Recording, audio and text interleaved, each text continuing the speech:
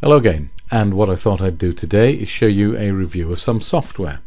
I get a lot of email and I wanted to find a way to keep it nice and organized without keeping everything in the email client or in Gmail. So I did a bit of a search on the internet, and some time ago I found something called MailStore Home. In the description I'm going to give you a link to their website so that you can download it for yourself if you want to. Now this is the actual application running. As you can see, it's version 7. I've got nearly 40,000 messages saved in my archive. It's 895 megabytes in total. Now that's going back many years.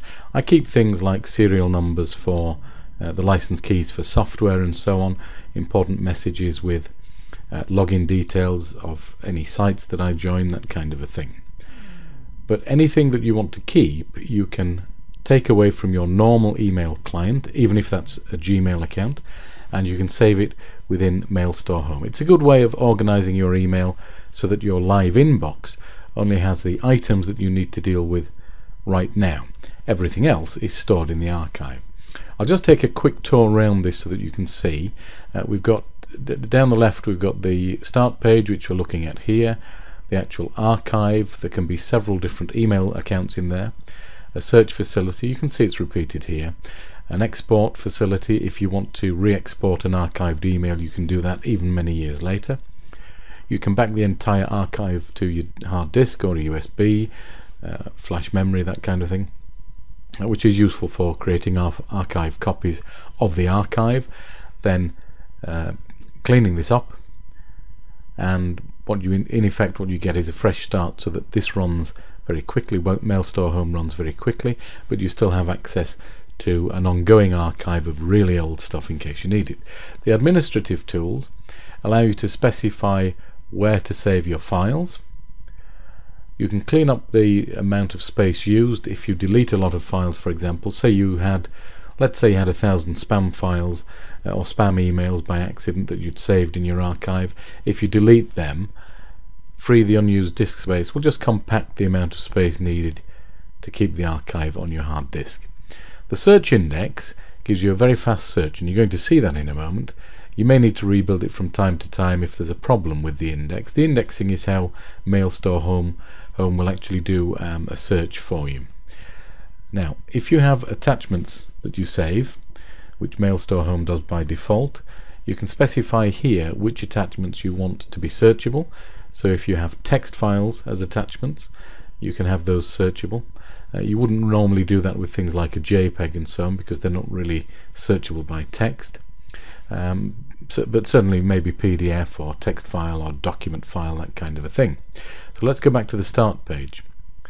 So if I go to the archive the email section, you can see I've only got a single profile name here, but you can have as many as you want, and it will cope with most email clients. So if you use a specific application, Mozilla Thunderbird for example, or Windows Mail, or even Microsoft Outlook, you can log in with the details for that particular application, archive everything. It does leave the original emails on your email client, so the archiving itself won't affect your actual email client.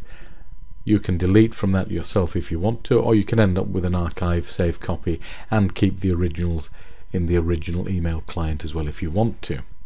To run it, you would simply click here, click on Run. The properties just specify email address and password. I'm set up, so I don't need to do that. For Gmail, you can specify POP settings, POP3 or IMAP. If you don't know what those are, don't worry.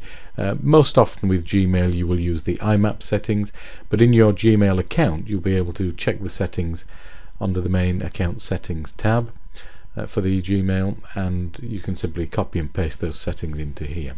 If you want to add a new email account, because you can archive multiple email accounts, just type in the email address here.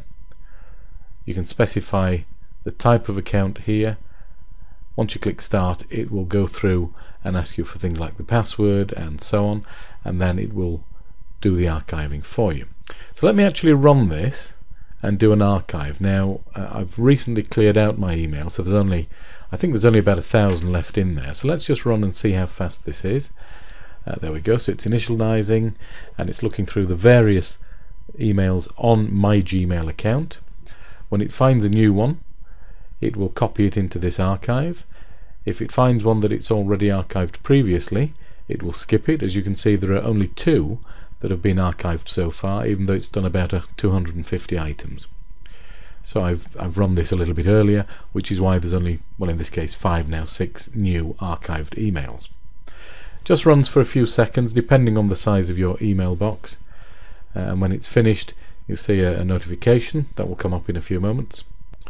Okay, so it's gone through just over 2,000 specific emails in my Gmail account, and it's only archived 6. Now I do need to clear that Gmail account out. Normally I wouldn't have that many in there. If you have a Gmail account, it is possible to do an archive within Gmail itself. The reason I use this particular system, the MailStore home system, is that way it keeps it on my computer. I've got the archive on my computer and not on Google's. If for any reason I can't access the archive on Google's machines, I'm going to be stumped. So I'd much rather have the archive on my machine under my control. If you use a more traditional email client, say Thunderbird, then the archive is a way of again keeping a backup, but keeping the actual email client, the application such as Thunderbird, running at an optimal level. Most email clients, when they have a lot of email in them, tend to get a bit clogged and run more slowly and less effectively, so it can be more difficult when you're doing searches and so on. MailStore Home is actually designed specifically for archiving and fast searching.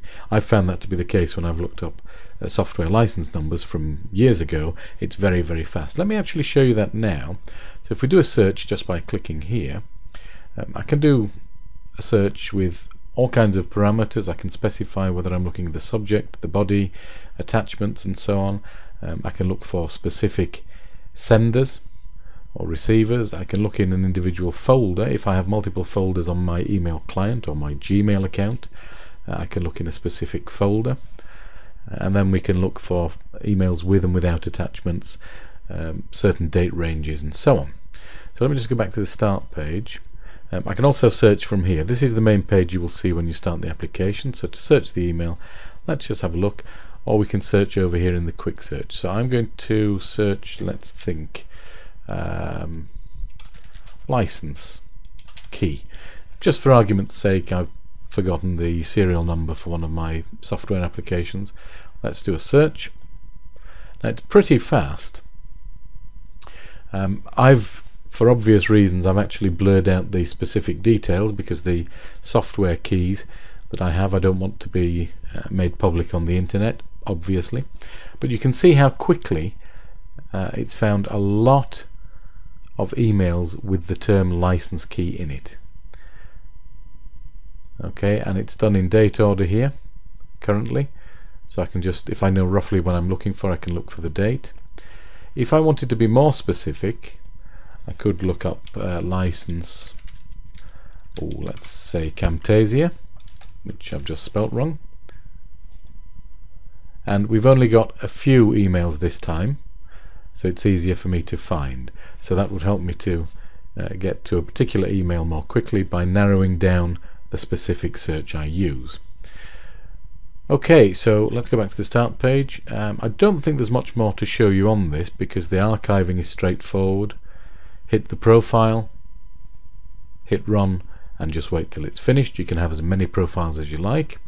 Creating the shortcut on a desktop here will allow you to make a clickable link on your desktop so that it will automatically run the profile and then do the archiving for you.